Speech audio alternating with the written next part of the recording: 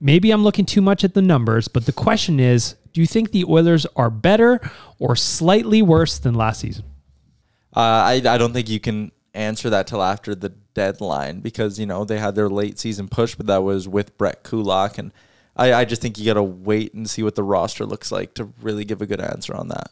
But I think there is a realistic chance they are much better when you look at like Ryan McLeod appears to be taking a bit of a step forward here. Full season of Evander Kane, Hyman and Nuge having career years. They probably are better, but I want to wait till the deadline. Gotta take a stance. Rick? They're better.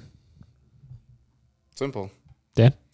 They're literally better because Evander Kane has been here for the whole year. And I can't believe no one mentioned the goaltending. But the goaltending the goaltending definitely comes in and fixes it, but also is an issue as to why we haven't been statistically or record-wise as good.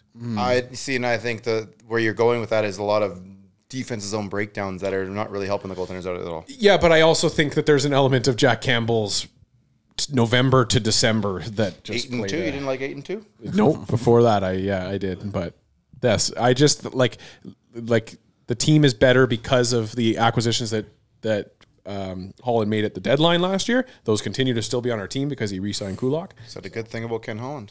I like it. Hey, I'm not a Ken it's just Holland not a hater. very it's not very popular in this city. I think they're better this year than too. last year.